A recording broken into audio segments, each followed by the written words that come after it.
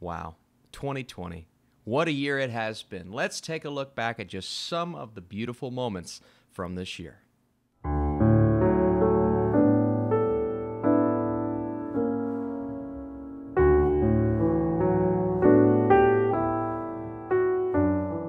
Wow, wasn't that great?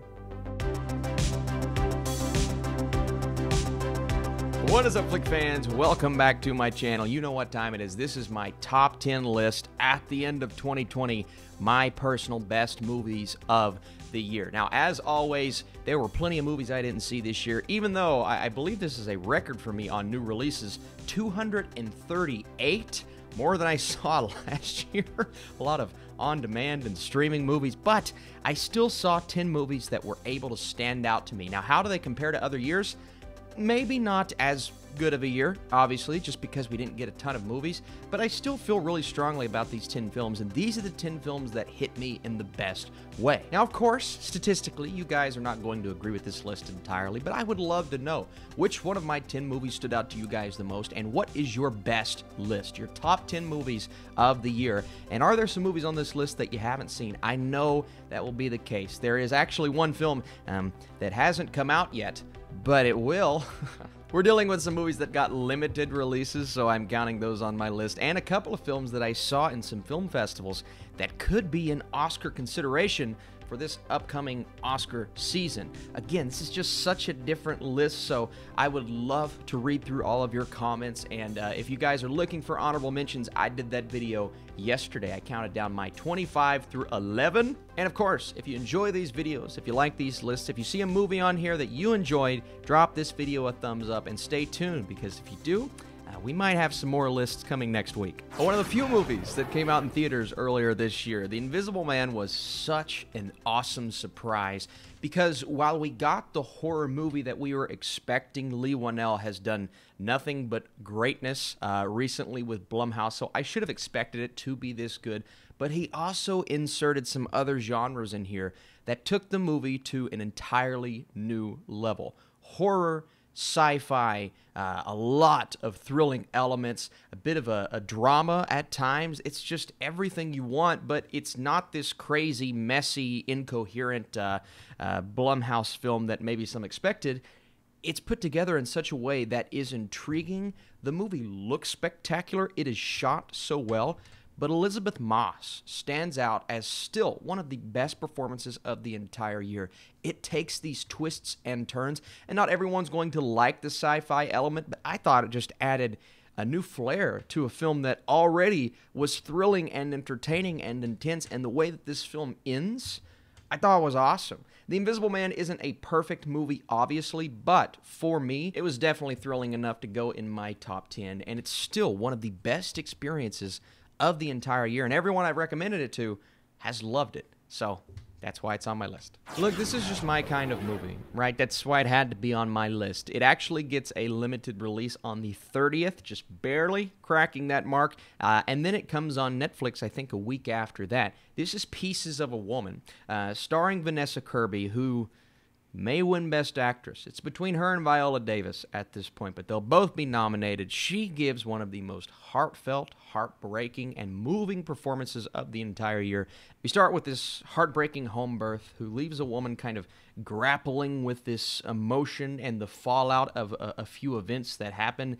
And then she's kind of isolated from her partner, played by Shia LaBeouf, and the family is dealing with certain things that kind of amp up the drama. And I will say the movie is not as good in the second half as it was the first half, but the 20-minute birth scene, stay with me here, the 20-minute birth scene is some of the best acting I've seen all year. It's one of the best looking shots because it's a one take I've seen all year. And then the fallout from that, while not as good because it has to be top 3 moments of the year for me, it's still interesting. Think Manchester by the Sea, but dealing with this summary.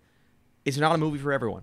It isn't. But if you're looking for great filmmaking, great performances, pretty much everything you want in a movie like this, Pieces of a Woman does deliver that. And I found it to be a beautiful and moving picture, especially kind of where my wife and I are in our lives right now. I thought it was great. Here's a movie that you're going to see in heavy discussion for Best Picture. This is Nomadland, directed by Chloe Zhao.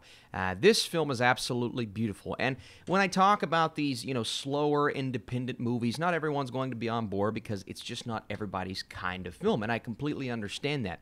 But as someone who loves a visually stunning movie combined with great character development, I think that's what you get from Frances McDormand's Fern here. Fern is a fascinating character. She's on this journey through the western United States after losing essentially everything in the Great Recession, and she's living as a van-dwelling modern-day nomad. And when I reviewed this film, it was a bit shocking to me how much I loved it because you don't expect a movie called Nomadland, but then you look at the talent. McDormand is still, I think she's going to get nominated for Best Actress. Chloe Zhao, who is directing Marvel's Eternals, by the way, this next year. And oh my goodness, does she not continue to prove herself time and time again? Now, Nomadland, it is in the discussion for Best Picture. If it were to win, I would not be upset because I do think this movie is great. Maybe the pacing will take some out.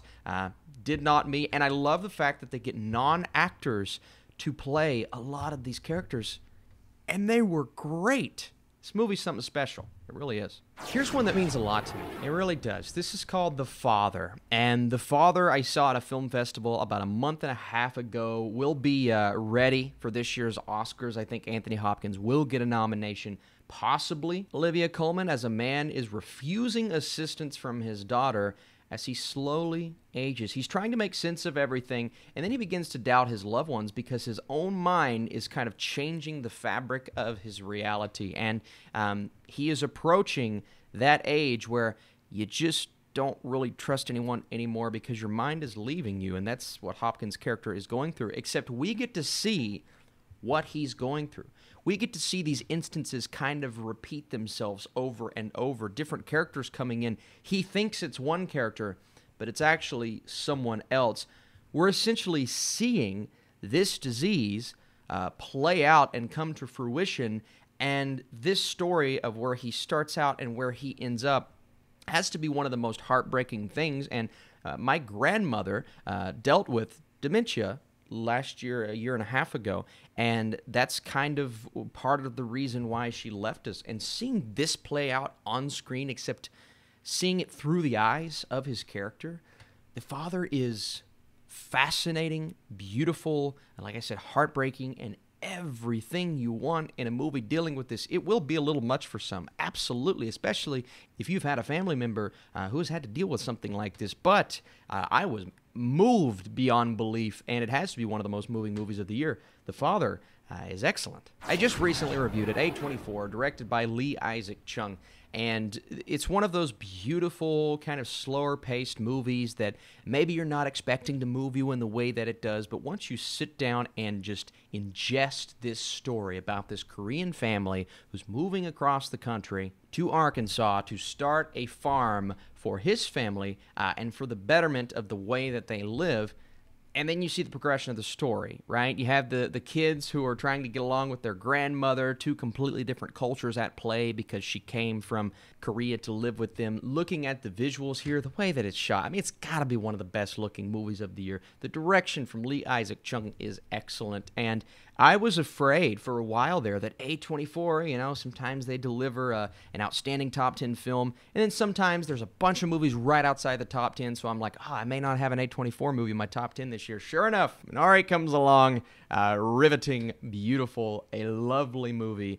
Again, very much an independent Oscar-ish movie, so if you're not into that, I don't know if you're going to love it as much as me, but I, for one, found it to be riveting, and Minari is great.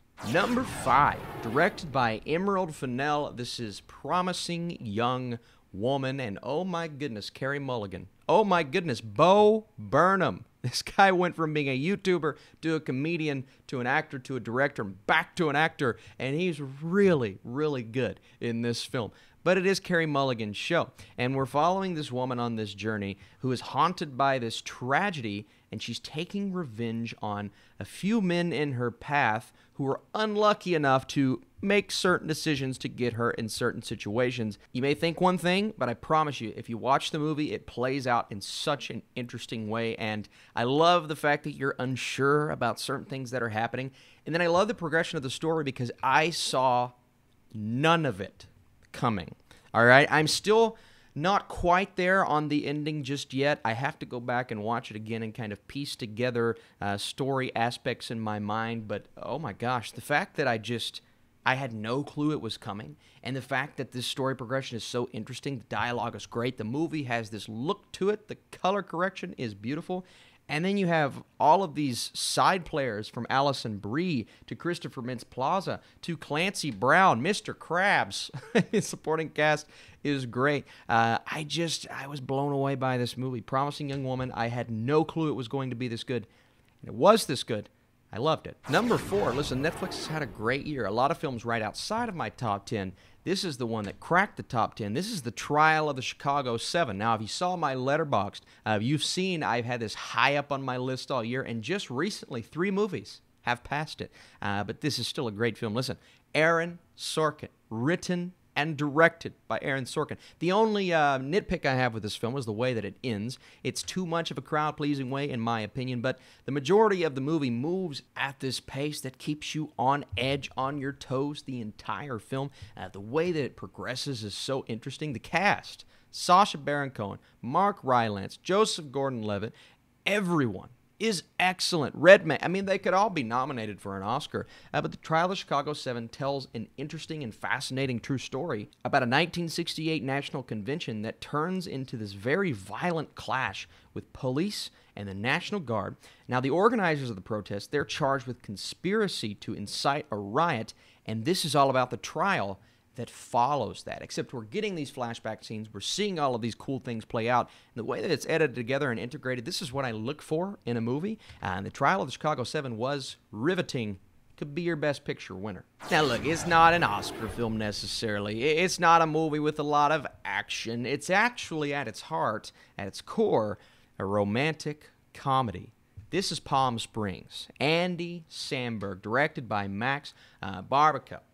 Oh my goodness, I had no clue. This is a Hulu original movie, and it has to be, well, it is, easily the funniest film I've watched all year. Could not stop laughing. The story progression is hilarious. It's all about Sandberg's character, Niles, and then you have this maid of honor, Sarah, and they have this strange encounter at Palm Springs during a wedding, but things get complicated as they're unable to escape the venue themselves. Each other do. To a time loop. This is Groundhog Day, but with romance and hilariosity. It gets a little bit dirty at times, so it may not be necessarily a family movie, but it's hilarious, y'all. I laughed so hard, and it stood out as one of the most entertaining movies of the year. You have J.K. Simmons chasing him around with the crossbow, and the things that happen along the way. I mean, this is why you watch movies. I watch movies to be entertained, to be mesmerized, but also to be entertained. That's why Palm Springs is number 3. I'm going to say this, and some people are going to be like, wait a second, what?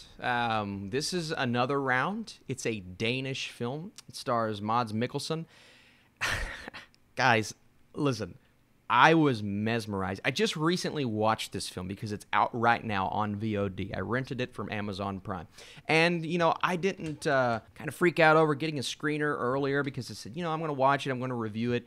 But I had no clue it was going to be this good. I had absolutely no idea. Mikkelsen gives one of the best performances of the entire year. And here's what Another Round is dealing with. 4 high school teachers launch a drinking experiment, which is upholding a constant low level of intoxication. And this praise is coming from a guy who doesn't really drink that often. And watching this movie, for some reason, I'm feeling this mesmerizing feeling that I haven't really felt all year. And I'm like, why is this movie so interesting to me? I just love the idea of what they're trying to do. Each character's kind of dealing with something in their lives, and it's all about the fallout of this decision, but the fallout of all of the decisions that they continue to make leading up to this. And then, obviously, you do this and you are school teachers, there's going to be a little bit of trouble. Now, does their experiment pay off? Does it work? Well, it starts out working, but with these kinds of decisions, there are always going to be consequences, and I won't say what those consequences are.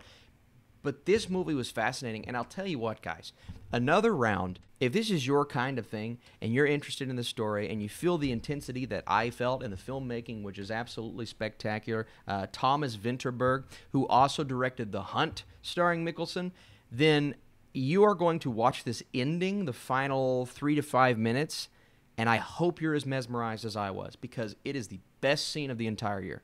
It's the best scene. There's this cathartic feeling that you get from a few moments throughout the movie, but oh my goodness, the ending of this film, man, this is what filmmaking, this is what movies are all about. You've got to feel something, and it's this kind of writing and direction, and the acting is all there, and this Danish movie, I believe, ended up being my number 2 movie of the year. I had no clue that would be the case, but man, this is why I love movies. Number 1, a huge congratulations to 365 Days or 365 DNI for being my number 1 favorite movie of the year. This film was riveting. He's joking. Guys, he's joking. It's not his number 1. It's a joke. It's not funny, though. He's not funny. I'm kidding. This movie came out yesterday. It's Soul, Disney and Pixar's Soul. And it's not going to hit everyone in the way that it hit me.